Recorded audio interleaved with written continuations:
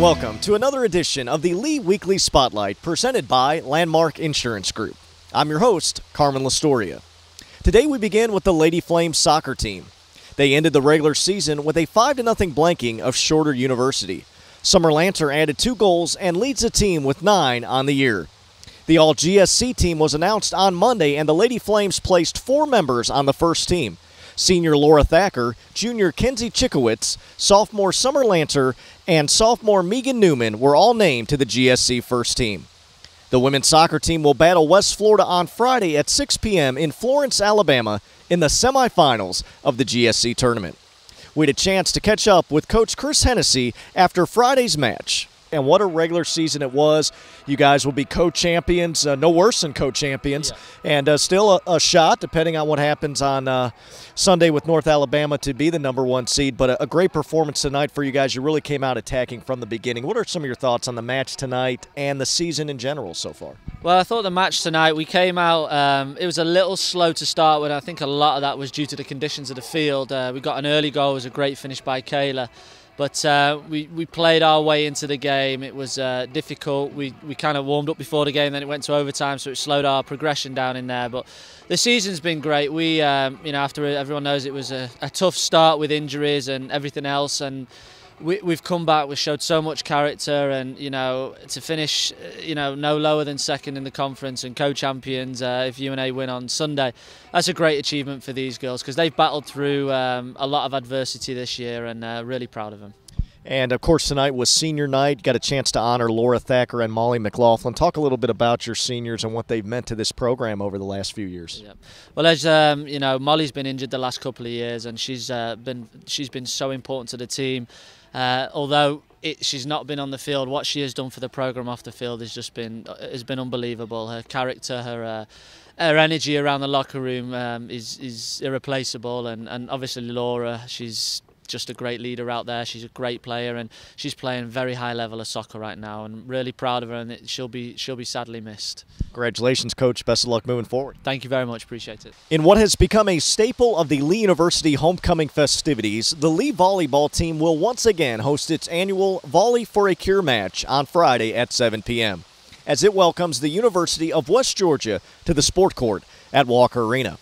This is the 8th year Coach Andrea Hudson and her club have hosted the benefit match, which raises money for the Mary Ellen Locher Scholarship Foundation.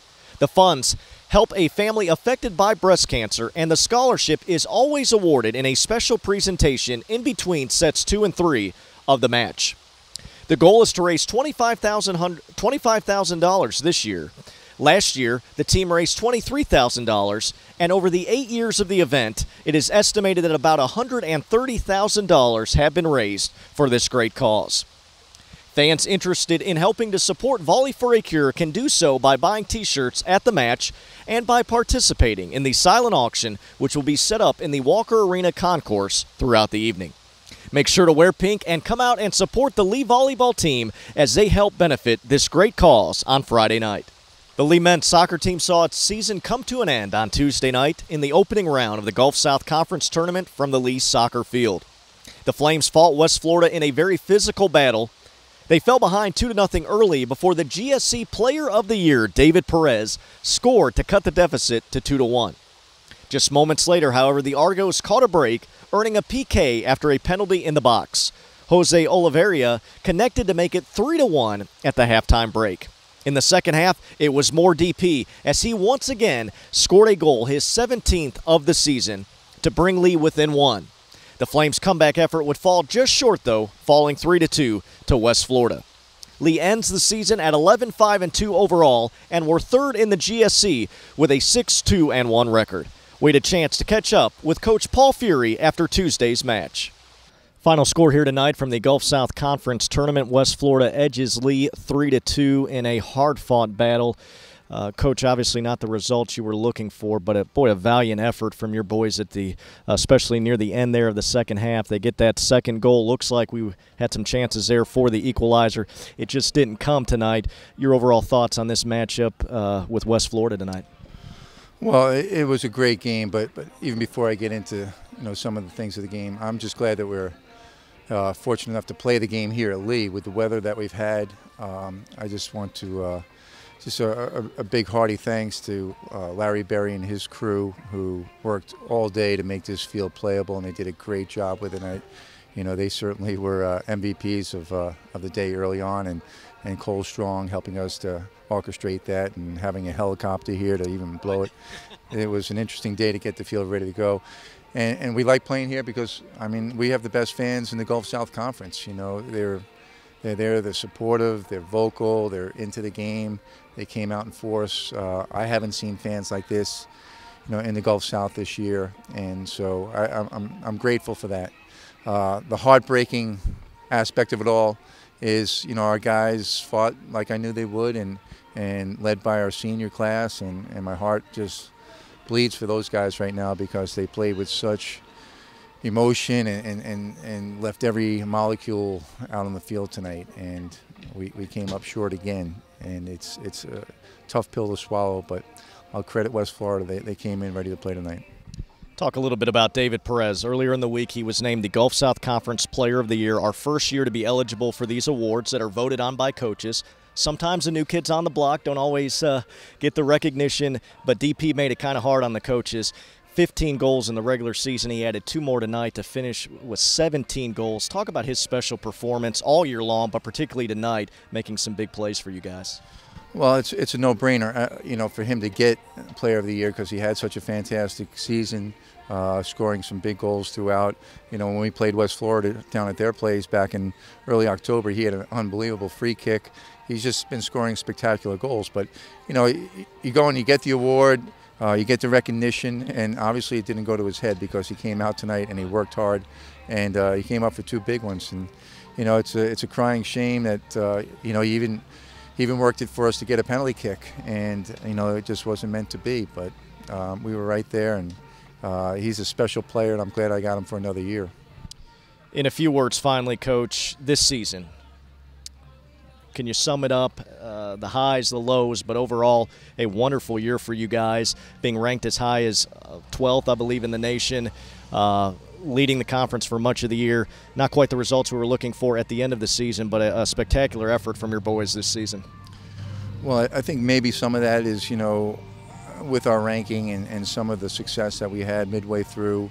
When you're a top 25 team, you get that target on your back, and teams came and they played really well against us, But I felt like our boys were pretty resilient, and in every game they come out, they're focused. It's a special group, and I just wish it would have been a little bit more, especially for our seniors. I felt like this was a team that is postseason worthy, and for us not to get this one is a tough one. But I'll always remember this group because of the way they play and the way they fight. But mostly, for the way they are. They're great individuals, and it's been a privilege to be a part of this. Well, Coach, we certainly appreciate your time after a hard-fought battle tonight. We certainly appreciate it. Great season. Thanks, Carmen. Appreciate it. Fans, it's basketball time in Bradley County and on the campus of Lee University. The Flames will open up the exhibition portion of their schedule on Thursday evening as they play Bryan College at 7 p.m. On Saturday, the women will host Maryville College at noon, and the men will follow against Martin Methodist at 2:30 in the annual homecoming games.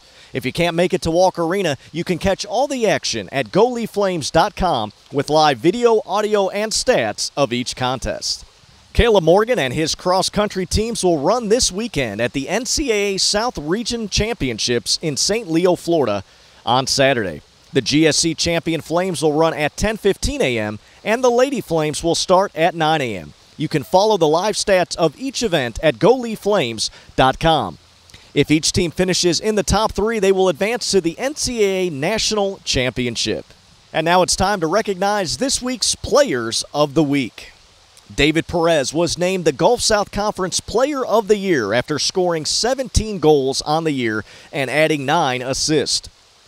Women's soccer coach Chris Hennessy was named GSC Coach of the Year in his first season as leader of the team. David Perez and Tom Hassall were named GSC first team members, while Gabe Franco and John Finley were members of the GSC second team. And now let's take a look at the upcoming schedule.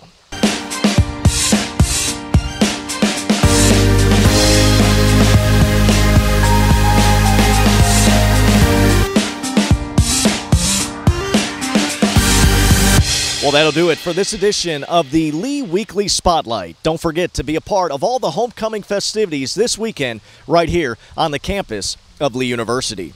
And don't forget, you can follow Lee University Athletics on social media. On Facebook, search Lee University Flames. Subscribe to our Lee University Flames YouTube page. And you can follow us on Twitter and Periscope and Instagram at Lee U Flames. And don't forget to sign up for the Lee Hotspot app. Go to mobile.leeuniversity.edu to sign up for the app. You simply download the app to your phone, check in to Lee home events, and earn points towards great prizes. I'm Carmen Lasoria. That'll do it for this edition of the Lee Weekly Spotlight. Have a great day, and as always, go Flames.